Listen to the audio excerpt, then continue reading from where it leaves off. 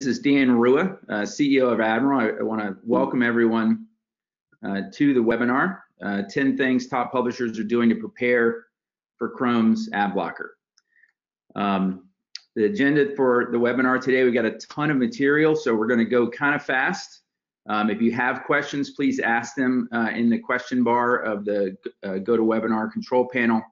Our agenda, we're going to do some quick panelist intros. We're going to do some background and Q&A. That's really kind of make sure everyone understands the terminology. What are we talking about when we talk about better ads? What are we talking about when we're talking about the Chrome Adblocker?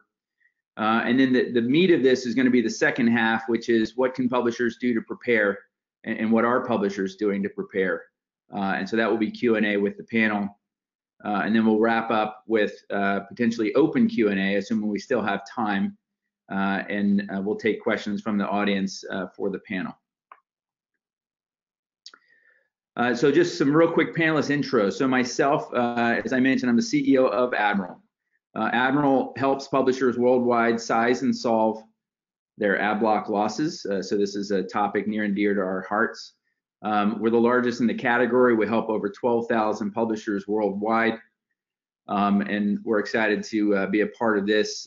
We actually apply the better ad standard ourselves in deciding which publishers we help. And we'll get into that a little bit later. Chuck Curran, if you could give us a little background on yourself. Chuck is with us from the coalition. Yeah, hey, this is Chuck Curran. I've been working as counsel to the coalition for the past year since the launch of the better ad standards, and happy to walk you all through the thinking and the reasoning and how the coalition hopes that these can make a difference for consumers and also make a difference for publishers in terms of something that's useful for that dialogue with the consumer about whether or not you are delivering a better ads experience. Terrific. Thanks, Chuck. Thanks for joining us. Mike McLeod from PGA Tour. Just really a top quality organization from a publishing standpoint. They run a great business there. Mike, if you introduce yourself a bit. Yeah, Dan and Chuck and Max and everybody listening, glad to be with you today. As Dan said, I work for the PGA Tour. It's the premier golf league on all the earth, as far as I consider. I'm responsible for the ad products that we put in our digital products, and then I also have a secondary responsibility for the dozen or so sort of SaaS platforms that we run in the background, Admiral being one of them, to help fulfill those advertising products. Perfect. Thanks a lot, Mike. And then as well, we have Max Rybakov. He'll give you a little more detail. Investing Channel has been a great partner of ours. They also happen to work with a large network of sites. And so it's a different perspective we wanted to bring to this webinar, not just managing a single site with better ads, but how do you deal with a bunch? And so Max, give us a little more background. Hi, Dan. Thanks for the introduction. So I'm Max Rybakov. I kind of run product for Investing Channel. So we're a network of about 250 publishers. So anything in terms of from a perspective of rolling this out across a large network, we've had those problems. I can kind of give a little bit more insight into what that entails. Fantastic. Thanks everyone for the intros. And I did realize I didn't have the screen shared when I was calling for questions a second ago. So again, if you have questions, feel free to ask those through the GoToWebinar control panel, and we'll get to those towards the end. But let's start with some background. So the first question here, before we even get to Chrome and Google and ad blocking, let's just talk about what is the Coalition for Better Ads. And so, Chuck, if you could give us a little background there. So the coalition is really an attempt to get the perspective of all the different parts of the ecosystem around how to define good and the bad, to get publishers, advertisers, agencies, ad tech, everybody to a common place where they understand and have a reference point for defining good and bad ad experiences. The coalition itself came together really with the goal, a couple of different goals, one of which is to solve to the issue of how does a publisher have a dialogue with a user who's using an ad blocker? What can be said about having better ads, and how do we say this across the industry? And secondly, how do we it's not the responsibility of just one part or just publishers or just agencies to solve to getting rid of the ad experiences that consumers say they dislike most. And the third kind of key point is we wanted something that's really done on a good and objective methodology that really has strong consumer research to listen to the voice of the consumer, so that we actually get data that solidly says on a region by region basis, hey, not all ad formats are bad, but there's some that are really not only highly annoying, but also are really highly correlated with the desire by consumers to get ad blockers. So how do we address those specific formats that the consumers dislike the most? Super. And then I think that flows very well into the next question, which is, what is the initial Better Ads standard? And I have a screenshot on the right that shows the ads that are identified as kind of bad ads in the standard. I'd encourage others to kind of click the link and go on in to see what those are in detail. But Chuck, talk us through the initial Better Ads standard. So really what you're seeing is this is the 12, it's for mobile and desktop web. Those are the first two ad environments tested by the coalition using its research methodology. And that's not all the formats that were tested. These are the ones that, as I mentioned, which are the formats that are most annoying and most likely to cause ad blocking. And these really are there's four types of desktop and 8 types of mobile web experiences that were really beneath that standard of consumer acceptability. So I just want to reiterate that point, that the goal of the coalition is to encourage innovation, and most ads work for consumers. It's just a question of, well, which ones don't. And you can find out more on the website about the specifics of what was tested and behind this, but the idea is that this is a common reference point for industry. So you as a publisher don't have to make it up and talking to an agency and say, look, this just isn't what the consumer is asking for. It's a bad ad format. The standards provide that reference point for you in your dialogue. Super, thanks, Chuck. I would share just Admiral's experience here. So Admiral is a member of the coalition. We're also a member of the IAB, and we'll talk about that in a second. One of the things we face, so we had plenty of our publishers coming to us asking about this topic, and we've had publishers coming to us that frankly had bad ad experiences, and we were making judgment calls on whether to work with them and whether to help them based upon what their ad experience looked like. And to be honest, we don't really want to be in the business of having to make a bunch of judgment calls. And so this is an example of a standard that helps us be able to talk to our publishers and publishers who come to us and say, hey, listen, if number one, we can help you kind of adhere to the Better Ad standard, and if you do that, then we'd love to help you size and solve your ad block losses. And on that note, Chuck, I just maybe give you a minute to just, some publishers come to us confusing the Chrome ad blocker with the coalition standard, and I don't know if you have a couple minutes on that topic. Sure. So, as I said, these are standards that are developed for the use of everybody in industry, and they were intended for multiple uses. And Dan's just mentioned one of those. Those of you who are publishers having dialogues with ad block users, this is intended to provide a tool for you for that dialogue.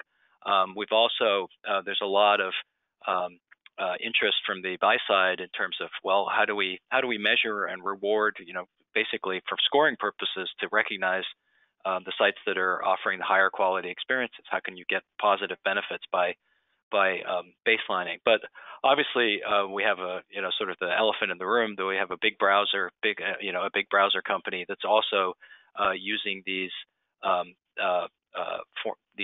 initial standards to drive its analysis for a filtering application that it's just rolling out. And here, what you'll hear about the program is working on, obviously there may be multiple browsers that eventually adopt this.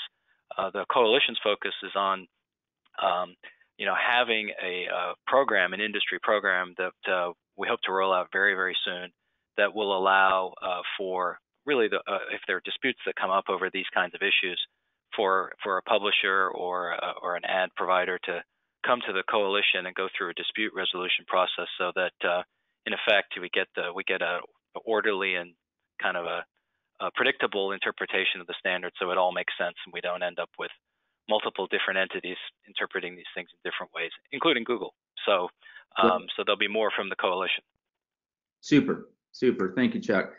Next question really, came to me as Mike and I were talking about things they've been doing, and Mike and I work together on a mix of IAB topics, and he's one of the most vocal publishers in the IAB. And when we talked about getting ready for Chrome, I thought he had good insights on how he was leveraging the IAB standards to help him get ready. So Mike, maybe you could comment just real quickly on what is kind of IAB lean ads and the new ad portfolio, and how did that relate to you getting prepared for Google? Sure. So before the Coalition for Better Ad Standards released their guidelines of the 11 or 12 or so formats that were determined to be forbidden, the IAB had been working on some principles for, so for example, the Coalition for Better Ads basically said, these dozen formats are formats you shouldn't have. But the IAB was working on something along the lines of a restaurant rating, saying, these ad experiences are an A, these are a B. They were trying to answer the question, which ad experiences are better than others, and kind of rank them, and maybe develop an algorithm or a scoring system that then browsers and other entities could subscribe to. And basically with lean, what they were looking at was, lean stands for light, encrypted, ad choice enabled, and non-invasive. And so light gets to the heart of how fast they are to load. Encrypted, are they being delivered securely? Ad choice enabled, are the ads if they use data? Is there a way a user can opt out of that data collection? And then I think the piece that really intersects with the coalition's work, and then ultimately what Chrome and what Google decided to do, was the non-invasive. And so there are guidelines in the new IAB display ad guidelines. I think it's on page 11. And so, we joined the IAB and we participated in the working group so that we could contribute and, based on our experiences to, how many file calls that we felt was acceptable when you're building an HTML5 creative. What we were seeing in the industry is how many tracking pixels and how many other things were added to ads. We're able to contribute to that. But what I'll say is that if you can, join the IAB, if you can get involved in the working groups, it helps give you information and give you more in-depth knowledge and can help inform how you make your own products. But even if you can't get involved, really sort of reading through the material and trying to understand it. And if you don't understand it, asking your peers in the industry, posting to message forums is basically, part of the what I would say is that, really get into the weeds with the documents as they're released and then try to work to understand them. Super, Mike. Thanks a ton. And, at one level, I don't want to confuse folks with the IAB standard as we're about to roll into Chrome examples. But I do think it's worth, not only focusing on the better ad standard, because, that is largely focused on specific ad units that were deemed intrusive, but there's other elements to ad experience that lean and the new ad portfolio tries to take into account, for example, how light the ads are, that all publishers should be paying attention to in addition to the better ad standard. So thanks a lot, Mike. Yeah, it's almost like on the highway, getting into an accident and making sure you're safe.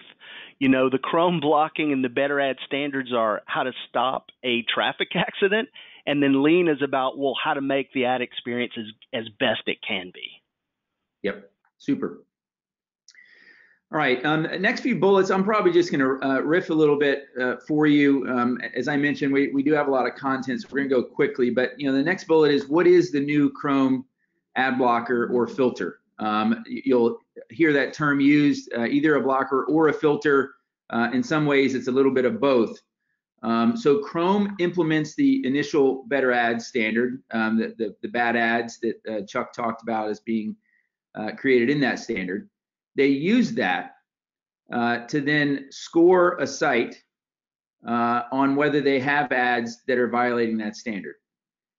If they do violate that standard and they don't resolve that within 30 days, then they will block ads on that site and possibly other calls on the publisher's site with bad ads. That's still to be determined, and I'll get into that in a second.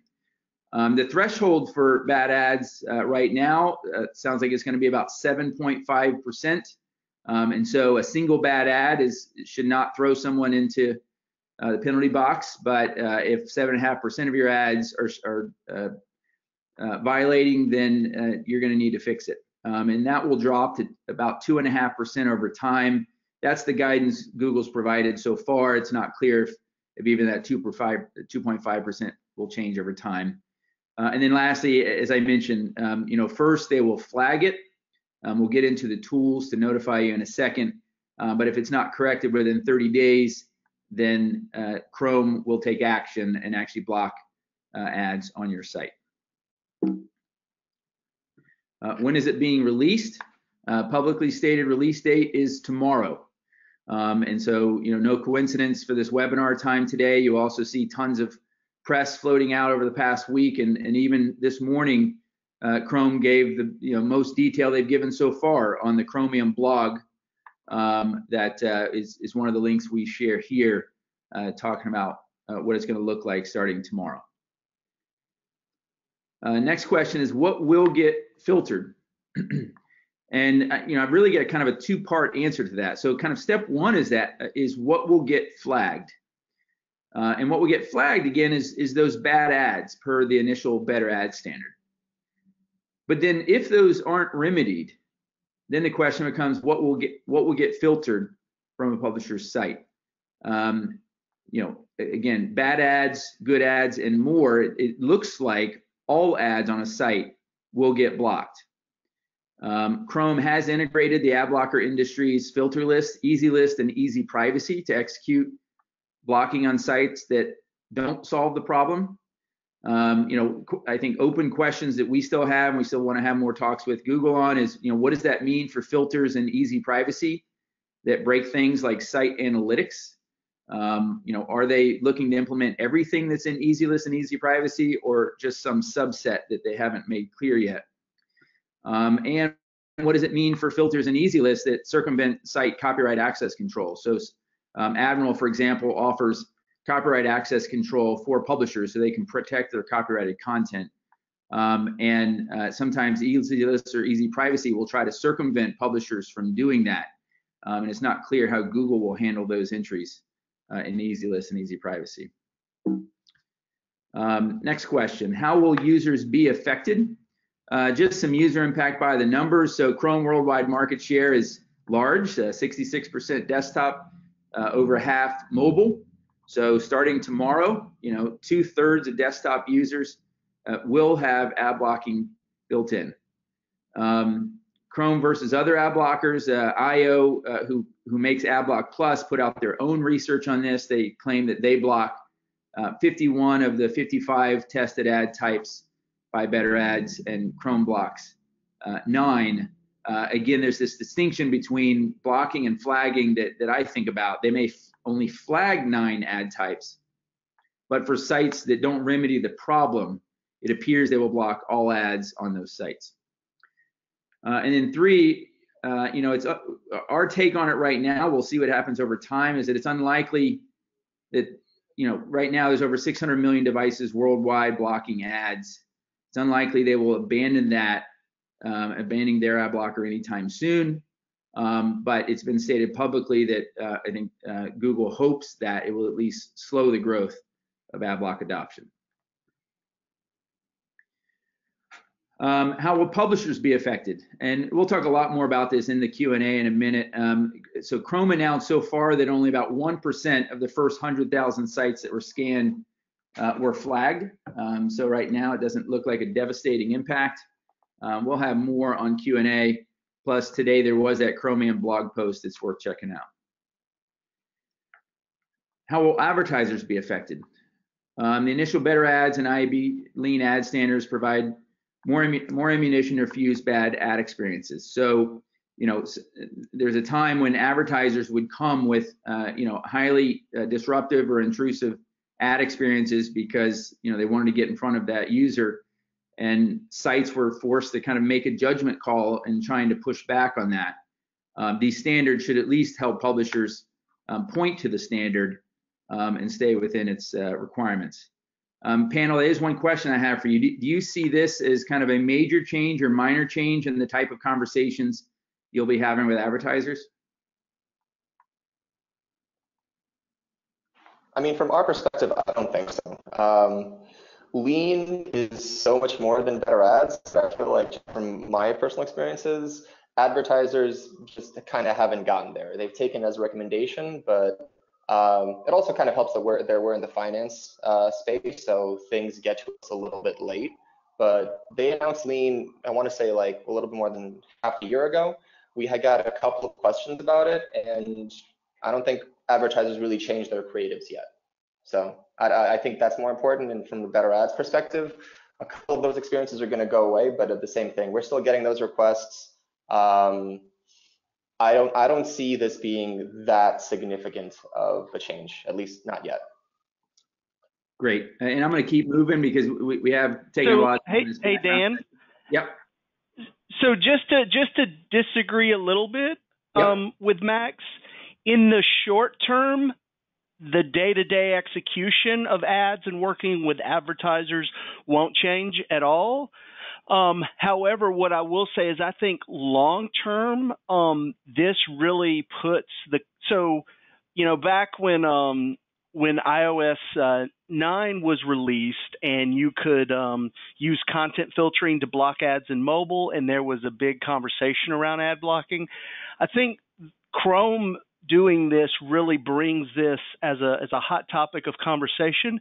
And when we start talking to advertisers about, hey, your ad that you're giving us is too heavy, or hey, you've got an unsecure pixel, you know, we can lean back or we can fall back on, hey, you know, Chrome just blocked ads that are in violation. So it really does, in the long term, I think, turn the conversation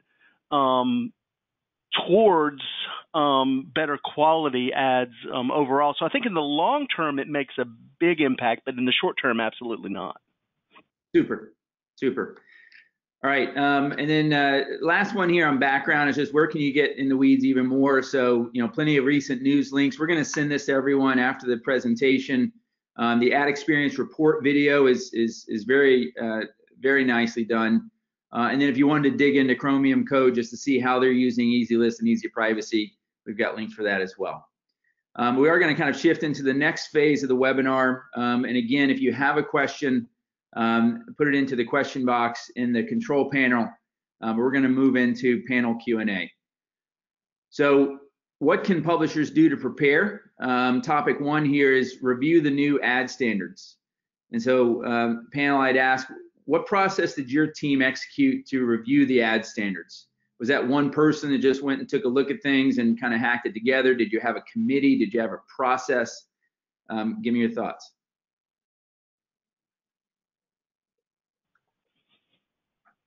Sure. So to jump in, for us, it was a pretty simple review process. I mean, the better ad standards are actually pretty clear cut. And again, it's easy from my perspective just because I run the product team, so I'm very familiar with what experiences we have. Yep. All three of us kind of got together with it, then presented to our executive team, like, okay, these are the three things that were going to affect us. After that, it just became a pretty simple, like, okay, great, now where do we have to remove them? Great. Yeah, and to echo Max, that's exactly the same process. We got to get a few of us that are responsible for ad product, basically went through the formats. And also, we did have a number of clarifying questions. For example, large sticky ads in the bottom were flagged. What does that mean exactly? 30% of screen size in mobile is flagged. What does that mean exactly? So we did have a lot of clarifying questions to dig into. And then I will say also is that we really did dig into, all of the however many it was of the 200 ad experiences that were tested, because number one, we want to make sure we understood what was going to be forbidden, but then also we wanted the research that was done to sort of guide our thinking about ad products overall going forward. And so, number one, make sure our interstitial didn't get blocked. Okay, got it.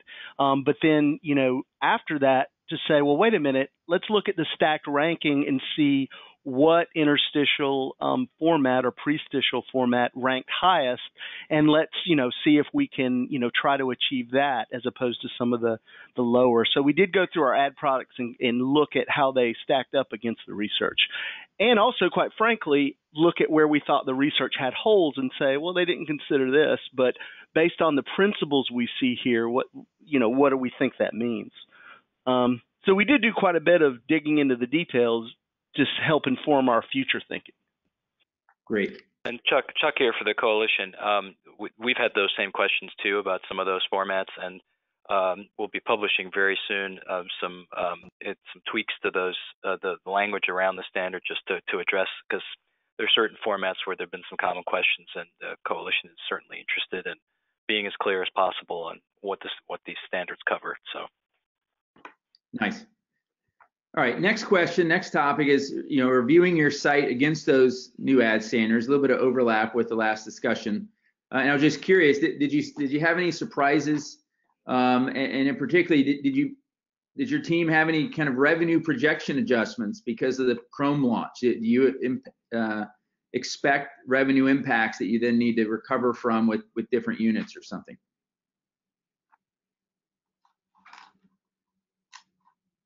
Yeah, I mean, from our perspective, the biggest thing for us was obviously the pop-ups. We ran a fair amount of them beforehand, so we definitely had to kind of figure out a new solution to that. And I think actually, I have to say, after the initial surprise of kind of, like, not surprise, but the shock of, okay, Chrome's going to dictate you can't do A, B, and C, and when you start looking at the standard, it's really not that bad. So in our instance, interstitials can be replaced with sticky units as long as it's not 30%. I think that's perfectly fair, really. I kind of get where they're coming from in terms of the interstitial being a bad user experience. So great, I'm fine with that. And just the fact that they've allowed prestitials and exit interstitials to remain, I think it's actually kind of made a pretty smooth transition. I guess that's kind of where I was coming from earlier when I say I don't see this as kind of like a catastrophic, the sky's falling for publishers, you're about to lose all of this revenue situation.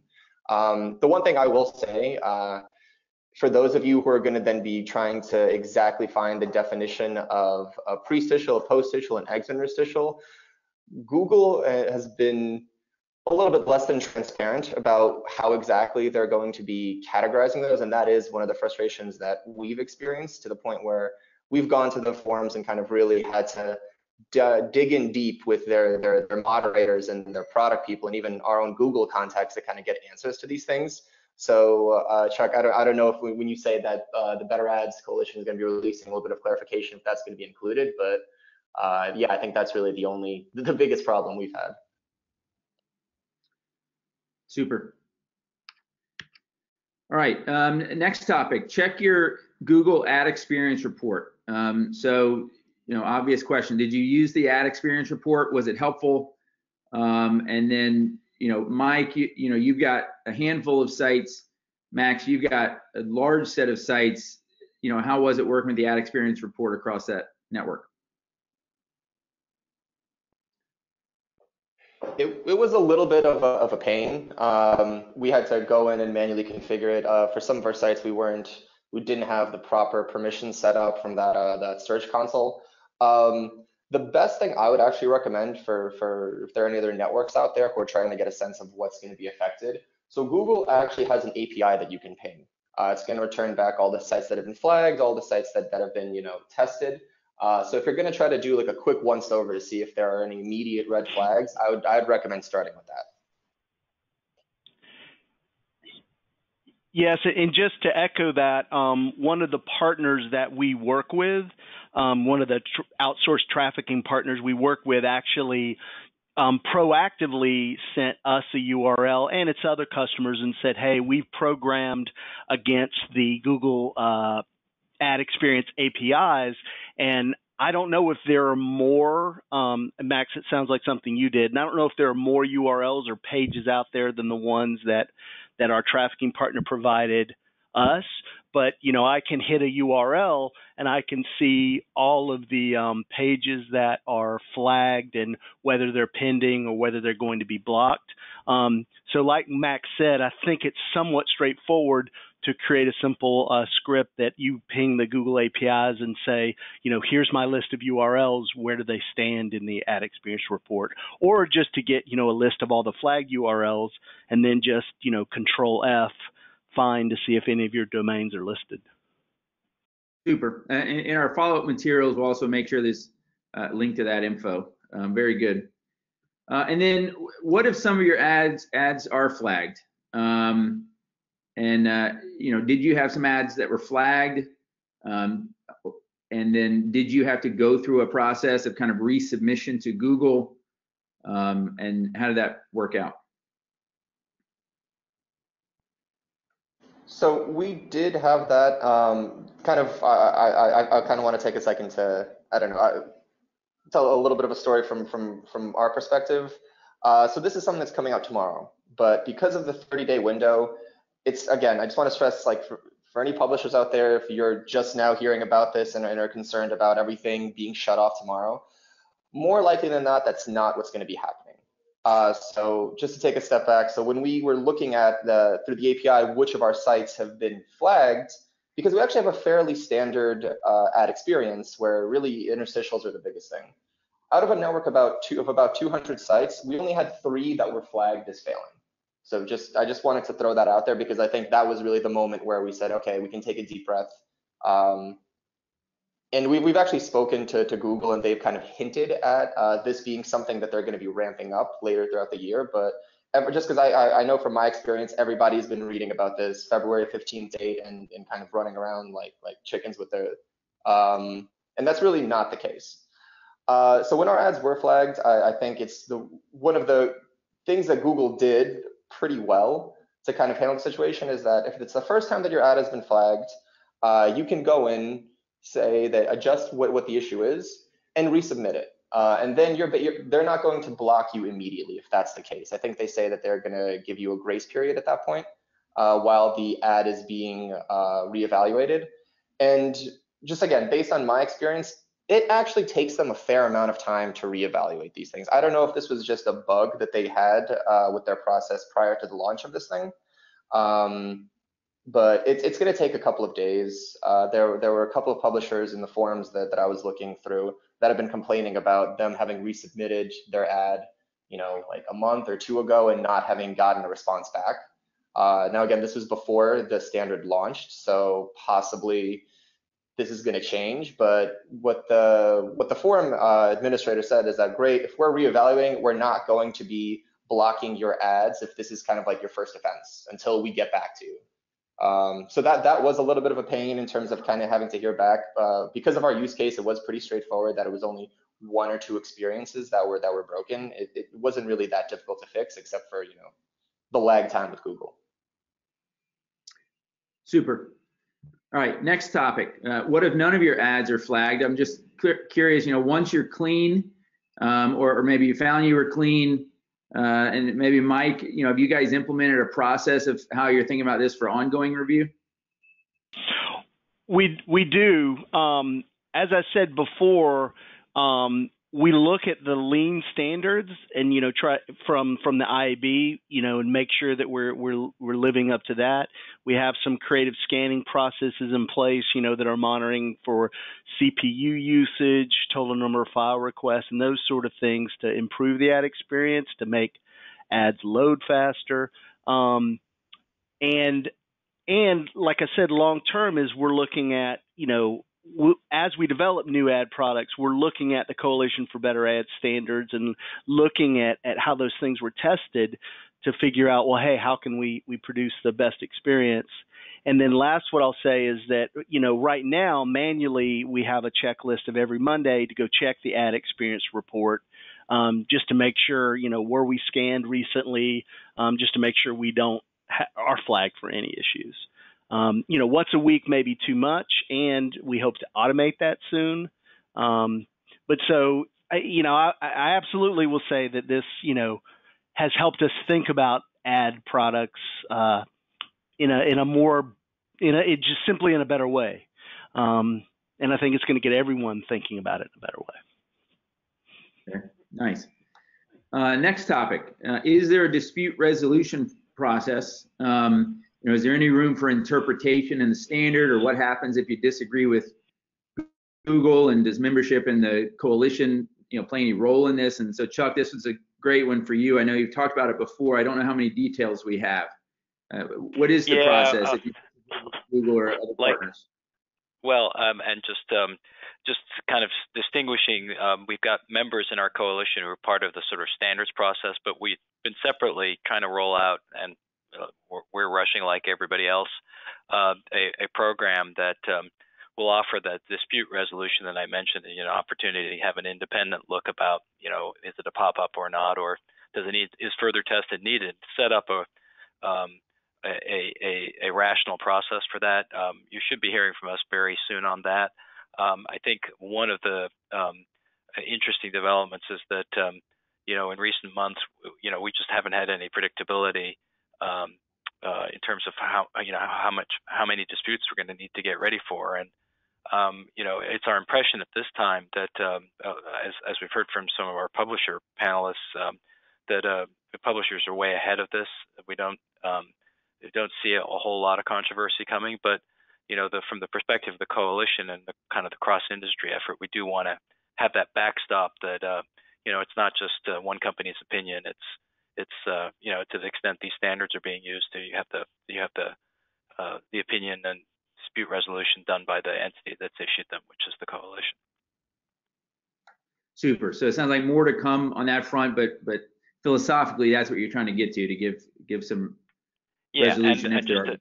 And just to be clear, the mechanism we're talking about would be if you can self-certify. One step that you could take as a publisher is you could join and step up and self-certify that you're going to abide by the standards, and you'd have, as part of this program, you'd have access to this dispute resolution mechanism if something came up. So you'd always have the option of not being part of the program and dealing with Google directly, or you would have the option of being in the program and actually, deciding to champion the fact that you're going to put yourself to an attestation of compliance and be able to tell your partners that, and also the ability to get that independent dispute resolution. Super. All right, next topic. How will this impact the publisher's demand partners? We kind of touched on this before, so I don't know if there's a lot to add. Have you already talked to your demand partners? And does this change your process at all going forward? Yeah, I feel like this was a pretty standard question that we had. We needed to make sure that everything we're going to be running was going to be compliant. We had a fair amount of freedom, and actually a lot of our demand partners from a direct and indirect side have been kind of like thinking, okay, great, this is going away. What can I do to kind of replace it and keep the performance there? So there's actually a lot of innovation going on from a lot of different sides to come up with new executions and kind of make sure that they adhere to the Better Ad standard and maybe a little bit the standard of lean, but I think that's a separate issue. Okay, nice. All right, next question. Is this the end of high impact, disruptive, creative ad units? Any thoughts on that topic? Well, are ads supposed to be disruptive? Is that what we're trying to achieve here? If you're, or at least our point of view as a publisher, is that part of the effectiveness of an ad is that it's mixed with our content. It's not enough to see for the PGA Tour. It's not enough to see a Titleist ad. You need to see a Titleist ad in conjunction with some of the best golfers in the world doing what they do best. So, we see the ad experience as trying to make it additive. If you're pursuing clicks and tricks, then hopefully this is the beginning of the end of that. But, this begins a conversation of how do we make it good for consumers? I don't know if anyone has been watching the Olympics, but the Olympic ads are well done and they're entertaining. So are the Super Bowl ads, and how can we, obviously those are the highest pinnacle of advertising, but how can we sort of, try to imbibe that in our daily life? So, there should be high impact ads that aren't disruptive. And hopefully this puts us on a path to get there, Yep. Next question, desktop versus mobile, display versus video. After you review and adjustments, do you find yourself, favoring any category of units over others to make up for lost revenue, or it's just tweaks around the edges? I've always been a big fan of native ads. I'll admit I'm a little bit biased just because that's kind of a product I've been focusing on for a couple of years. That is definitely one of the primary recommendations we've been going out and talking to our salespeople about, saying, hey, we know you're going to have a lot of advertisers who are going to want to see the performance that they've been accustomed to seeing. They're not us saying that great, this format is going away doesn't really solve their problem. So I kind of agree with Mike that you don't have to be disruptive to be kind of high impact. The way that question's a little bit formulated assumes that you have to be one to be the other, and I don't necessarily think that's the case, that there is a better way to do ads where you can have it work for both parties. A lot of the things that I think the Better Ad Standard is trying to get rid of were almost lazy. Pop unders, for instance, I think we as kind of an industry should all probably agree that is a terrible user experience that should just go away. I think there are other ways to keep performance. So yeah, native is definitely a favorite of mine. Yeah. Yeah, I will say that so some changes that it really did push us in the direction of was we do still sell outstream units. The outstream units have to be in compliance with the Better Ad Standards. They have to be in compliance with LEAN. But we do still have, if you go to our scoring pages, once every 12 hours, and you can close it and it doesn't auto start with sound, so it's completely in compliance. We do, in the middle of your browsing experience, provide a video ad. And based on what unfolded in the last few months, as a sales team, as an ad product team, we really did say, we're going to take that ad format, even though it's allowed, and even though it tested okay, we're moving it from the menu to the back of the kitchen. We have it, and if you ask for it, we can provide it to you. But we really did then think about, well, what about skippable video? We're trying to, put these outstream units here. Can we move them into polite pre-roll skippable video? Can we make that video an in-banner experience that is not as disruptive as we think outstream video is? So it really did sort of immediately make us, prioritize one ad experience over another. Terrific. All right, we've only got about 5 more minutes here. Last topic. You know, one of the things we find in talking to publishers is there's so much attention to playing defense on this, you know, making sure that you're not hurt by the standards and you're not hurt by the Chrome ad blocker, that they often forget to think about, you know, is there an opportunity to play offense and use these standards to actually come out better off than all of it. And so Admiral actually has an ongoing evergreen panel of ad blockers that we ask questions of every single week. And by the way, if any of you have questions you'd like to put to an ad blocker, just email us. We'd love to include it in one of our week's batches. And one of the questions we asked in the last go round was, you know, the Coalition for Better Ads works with digital publishers and websites to set enforcement for non-intrusive beneficial ad standards. Would you be more likely to whitelist a website in your ad blocker if you knew the website adhered to the Coalition for Better Ads?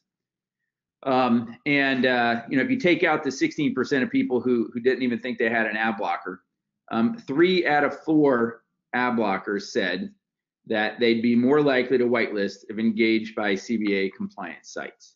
And so, you know, at least the way we see the world, this is an opportunity to play offense. If a publisher has already done their work to have a lean ad experience or a better ads experience, to then communicate that with their users and get them to turn off their ad blockers as a result. And I'm just curious, Mike and Max, you know, have you guys thought about this in an offensive way, or are you doing any things to try to benefit from these changes you're making?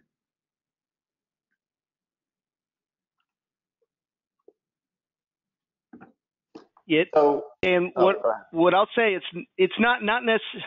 So it helps us in 2 ways, and it's sort of an internal business to business help, not necessarily business to consumer. When we work with our advertising partners, the fact that we are compliant and the fact that these standards exist gives us some leverage and help us start the conversation when we get creative that's not compliant. So it absolutely helps in that way. And it also allows us, when we're talking about ad formats and what works and what doesn't work, is it gives us some sense of genuineness, is that, you know, hey, we're not disallowing this because of some arbitrary rule, but we're disallowing this because we think it's going to be the best for advertising your brand. So it's more on an offensive side in the business sense, more so than to the consumer. But you know, when you're saying, you know, no to this big advertiser, to that big advertiser, or you're asking them to change their formats, or they want it outstream, but you're trying to work with them on skippable video. I mean, you can imagine, you know, an advertiser that used to run a 30-second pre-roll in mobile, and now you're saying it needs to be 6 seconds, or it needs to skip at the 5-second mark. You know, is having that conversation, being involved in this process absolutely helps that a whole lot. Super. Max, have you guys thought about this at all? How to come out of this in a better position vis-a-vis ad blockers or others? Yeah, I mean, for us, this has kind of given us more of an internal incentive to push, not so much the Better Ads initiative, just because I think it's pretty clear cut, but the entire conversation about it focusing on the L in lean, light. If you look at, I feel like most of the sites that cause high rates of ad blocking, it's because they are just terribly slow. And I think that's something as an industry that we've gone so far down the rabbit hole in terms of monetization, from a direct and indirect perspective, that you have such complicated tech stacks, so many trackers going off a page, that if you go to some of these sites, it's going to take maybe 10 seconds to load before, you know, you can get content that's in a stable place that isn't jumping all around the page. That, I think, is the biggest problem in the industry. And, you know, unfortunately, Better Ads doesn't, you know, Chrome didn't say that we're going to use the Google, the page insights tool and block ads on sites that are like, you know, they're ranking at like 30% out of 100. They didn't do that. So unfortunately, it's not really fixing the core issue in the industry from kind of how I see it. but we definitely have started using this as kind of a reasoning to go back out to all of our partners and say, hey, you know, whether it's you, whether it's us, whether it's how we work together, we need to really start thinking about how we're building an entire ad stack that is really going to, you know, start to look at the user experience. I think it's been something that's been coming for a while.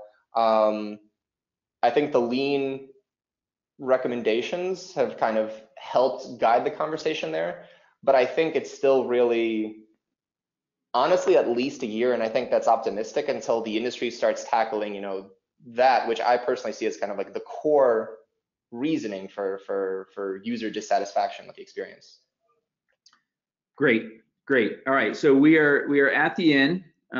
We have about 5 minutes. We're not going to be able to get to everyone's questions. I do want to take at least one here, see if anyone has any comments. So the question was, so if an Adblock user does not turn off their respective ad blocker, does what Google is doing have any effect? And I'll chat on that for a second. Anyone else wants to add color? So, you know, what I heard from the panel today is it definitely has effects across the ecosystem. So the ability to long-term improve ad experiences and get advertisers on the same page, et cetera, it definitely helps move the ball on that front. It's not necessarily driving users to turn off their ad blockers, but hopefully long-term there's a benefit. Would that match how you guys see it, or anything to add to this question?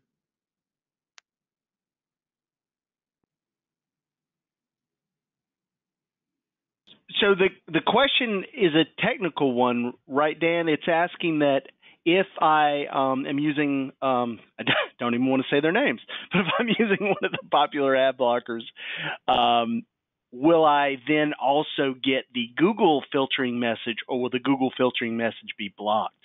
And I'll be honest with you, I guess I'm going to find out tomorrow. But that's interesting, but because you would hope that they would get that message, because maybe it would spur people to not use ad blockers. Yeah. I mean, am I thinking about it the right way, Dan? I think so, and we'll add some more color in the follow-up to everyone. I think there's a few different ways to tackle that question. So we are at the end, though. I want to thank the panel for joining us. Really great content, Chuck, Mike, Max. I really appreciate your experience. I hope the publishers and other attendees got a lot out of this. And attendees, thank you for joining us. And the recording of this will go out, I think, automatically shortly after this. And then we will also send follow-up links for added detail on everything we talked about today. So panel, thanks a ton.